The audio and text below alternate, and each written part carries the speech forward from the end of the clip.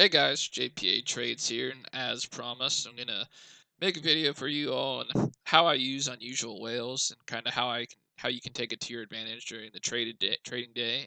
And before the market opens, like overnight, you often see me writing my due diligence posts and kind of including screenshots from here to kind of help you prepare for the next day.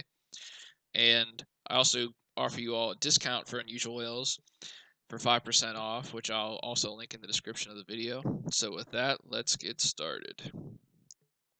So to start out, what I like to do is go to the flow view here. So right away what pops up is kind of all the flow that happened during the day. So what you need to do, and what I like, is just go over here to filter tickers, and let's just take one of the examples we did today. So let's use Snowflake. So ticker is Snow. All right, so here's all the trades that happened today for Snowflake. And you can adjust how many you see per page. So what you need to do first is set how much you want to look at. So $25,000 is about where I set it, because that's kind of where you start stepping right away from the retail traders and kind of step more towards the professionals, institutions, hedge funds that are all kind of trading in the stock market. You kind of pick up their levels. You can set it as low as you like. Like we could go and make it $1. So anyone who does anything, you'll pop up. So if this is you or not, maybe you bought one. Maybe you bought. Here's someone that just bought one contract of the 335 calls for $1. Maybe that was one of us. That was at the end of the day. So who knows? But $25,000 seems to be about the sweet spot of where you want to be. You can make it 1,000, and you can sometimes see people trying to sneak stuff in there. But $25,000 is a pretty good spot. So you're here, you're looking at it. What does all this mean? So here's puts getting bought for the ask. So these people are thinking it's going down. There's calls getting bought for the ask. So a lot of information here that you can see kind of going in. A good way to kind of get a quick view of this is to click the show charts button, and you can see what's going on here. So you can see the calls to put volume, the premium associated with it, just the ask side versus the bid side, excuse me.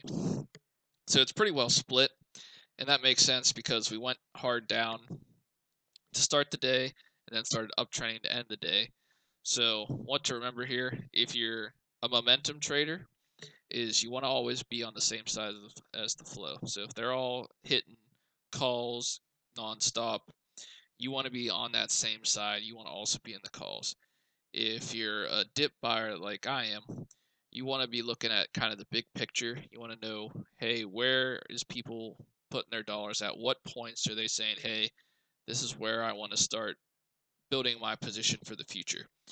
And a good example of this is the Snowflake 350 calls I shared today from Unusual Snorlax's feed. They were originally, I think, $16 million worth of the 370 calls that yesterday were rolled down to the 350 calls. And I think it was worth $10 million. And I'll try to find it in here afterwards. But when those huge dollars are at play, especially in out-of-the-money contracts, there's usually someone who knows something somewhere. Like, it's one thing for you or me to make a guess with a few $1,000s. It's completely different when you're dealing with tens of, even over $1 million. You really started looking at the charts, looking at the flow. When things are out of the money and over $1 million, that's usually where I start to raise my eyebrow about things. And we can go and look here and just see if we can find it real quick. So set our premium range to $1 million. And this is basically what I like to use. I don't really adjust the spot ranges or the size ranges. The dollars is what matters the most for me, but you can play around and kind of set it to whatever settings you want to tailor it to whatever you're looking for. So here's all the big buys today. Let's see if we can find that rule. So so here we go. So here's that March buyer. He sold 9.6 million of the 370 calls, and he increased it to 13.6 million of the 350. So and he did it at 328. So what that's telling me is, hey, someone thinks something is going to happen here. Someone's willing to not only sell their position for a loss, but also increase what they had in it before. So 328 is a pretty big level. When that level gets taken out, it's probably going to fly more. And that buy in there is saying, hey, he doesn't think there's too much more downside, or else he's going to end up getting hosed, and he's going to get fired from his hedge fund. He's going to get a nasty gram from somebody for losing that 13.6 million. So that's kind of something to keep. That's one of the reasons why I knew just that the 370 calls existed. So that's why I said, hey, I don't think there's too much downside left in this position with all that money sitting out there. But after I seen that 350 also happened, it's like, hey, something to keep on the radar that this name, it's beat down a lot. I think it was we were over 400 a little bit in Snowflake, back down to 300, so 25% off the top. You start getting that question, how much further down can it really go? So and then these hedge funds and these institutions are making that same bet, but they kind of have information that we don't have access to, and that's why the flow is so important. So you can start to see where the money starts flowing into these contracts. So another useful tool is if you have one of the upgraded packages is the Intraday Analyst tool. And this is one of my favorite tools. And this is what I use to help build the DD post for you guys, due diligence post for you guys on Twitter. So Intraday Analyst tool, you can type in whatever ticker you want. We already have it sorted to SNOW. So we'll go through SNOW real quick here. So here's the most active chains of the day. So this kind of shows you, hey, where's all the money going into? And you can see huge activity, 305 to 350 calls, with the biggest being the 325s, the 335s, the 330s, the 340s. So that's all hinting at, hey, move's probably coming up. And then the 300s, the 310s, and the 285 calls are also active. So this is where you kind of use some intuition, say, hey, SNOW is being beat down today. Those puts were being loaded on the downtrend, and most likely those calls are being loaded on the uptrend. So that's where you can kind of interpret what happened. And another useful tool is this biggest option trades. So like, hey, what trades are being sorted today?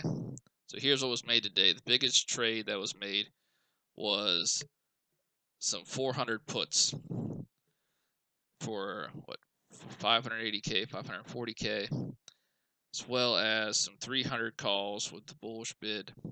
And you can look at what time these happened. So these happened at 1, and then we started to rally into the afternoon. So this is kind of a good thing to also see, like, hey, where's all the big trades happening? And another one of my useful tools that I like is the highest open interest increase. That means, like, where's the calls going?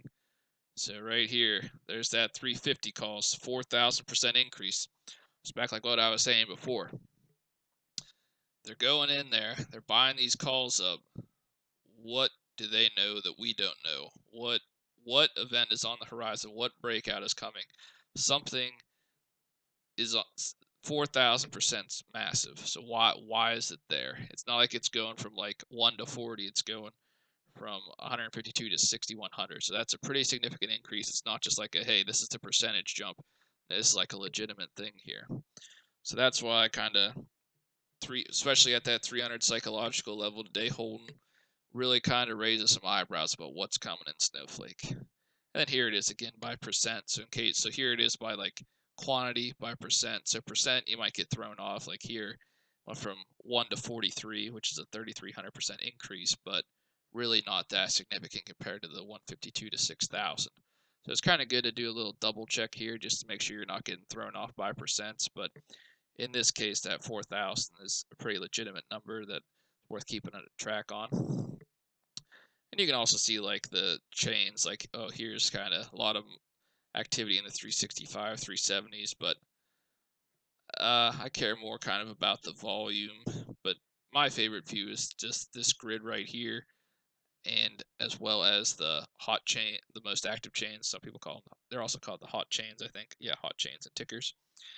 And finally is the dark pool. And there's a ton of other features in here, but I don't want to kind of talk your guys' ears off for an hour. I kind of want to tell you the information that's most relevant to me, and then If you like the tool and sign up, you can kind of play around and see all the different things that you can use to your advantage, because there's a ton of capabilities in here. It's about what works for you, because ultimately I want to help you guys get better. I don't want to say like this product will make you a 100% better trader as soon as you sign up, because at the end of the day, it's what you put in is what you'll get out. If you'll go in and do the homework, do the extra work, use these extra resources to your advantage, you'll see your success level increase over time.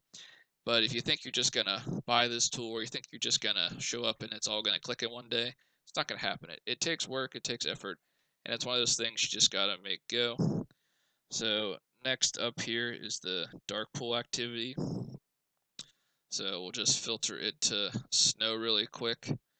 So here's where you can see all the different dark pool activity in snow. And you see a lot of it in here. That's like 300,000, 600,000. So what I like to do is filter that out to about 1,000,000.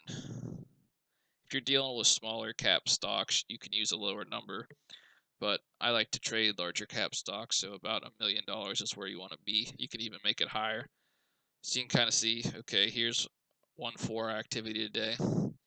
83 million at 315. So that tells me right away 315 is a big number, and it hit at the close today, a little bit after the close. So that's telling me, hey, if we go past 315 tomorrow, another big move could be coming. Same, and these are essentially the same time, so it's closer to 90 million. Yeah, about 90. And then another useful thing you can do, you can make it even bigger. So the more dollars in the dark pool zone, the stronger the pivot point is.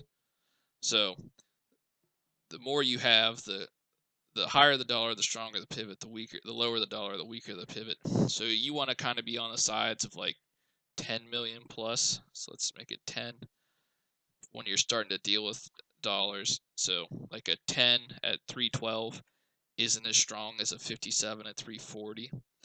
So this is where you can kind of sort out where your big pivots are. So 315, pretty big number with 82 million on it. Here's another one, 350. That's another big number. But you also kind of want to see, like, did they happen at the same time? So here's one, few seconds apart. But that's two different days. Sorry about that. Let's see if we can find one at the exact same time to say, like, where it was. Okay, so right here, on the 3rd, 917, 917. So all these three are really $100 million because they all hit at the same time, right around 360. Same thing here. Here's another cluster, all at 311 for about 75 million. So those points combined are how strong it is. So 311, strong number. 360, strong number, strong pivot. But you know, this doesn't mean buy. This doesn't mean sell. This means depending on the flow, depending on the price action. If it breaks above the pivot, it can usually keep going. If it breaks below the pivot, it'll keep falling.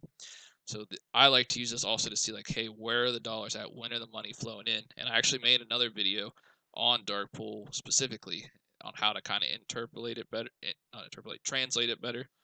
And I think that's also really useful. But with that being said, I hope you guys all enjoy this video, and I'll see you next time.